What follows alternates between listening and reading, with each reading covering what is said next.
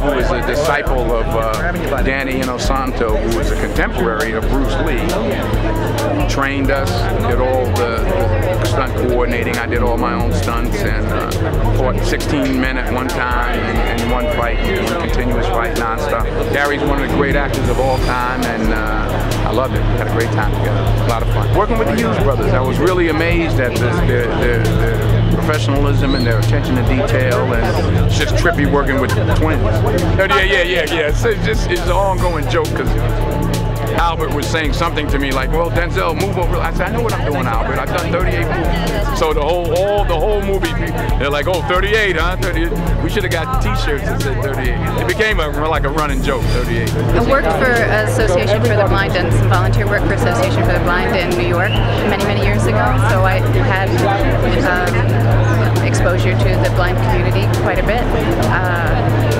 And the interesting part about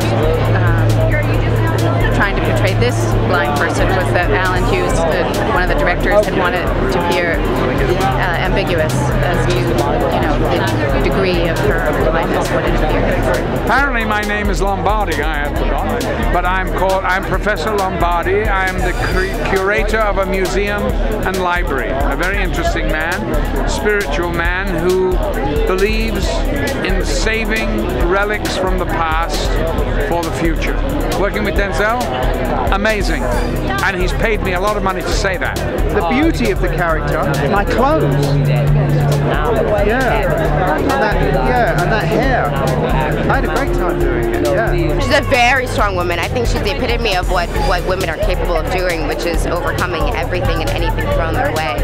And she grows immensely through the film. She starts off as a girl and ends as a woman. I mean, if there's anything that I learned, I don't think I could put it on paper. I think you learn from observing, and at that point you just kind of take things in without even realizing it. There's a scene where I have to blow up a car and run around the whole day, and early in the day I was walking from one trailer to another in my sneakers, and I turned on my ankle, and then I had to get a cast put on it, and then have the cast put into the shoe, and then I have to run. Yeah, so the song about how scary Gary's not so scary, and you should ask Jennifer Beals about that one, because she started this. We love Denzel. I mean, him and Paulette are the best, and we're neighbors. He helped me 30 years ago, introduced me to Los Angeles, and anything that he puts his hands on or he gets involved in or acts in, it's always going to be great and amazing. He's a top-notch, amazing actor, but person as well, and man.